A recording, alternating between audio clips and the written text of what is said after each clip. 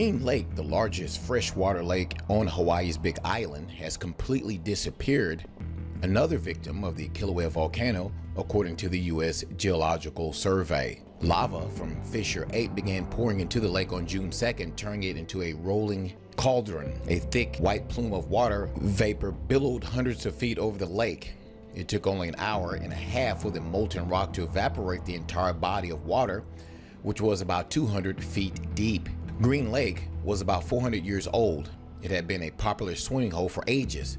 According to legend, Pili, the Hawaiian goddess of volcanoes, bathed in the lake when she first came to the island. In the more than a month since Kilauea erupted, about 7.7 square miles of land reportedly have been blanketed by lava.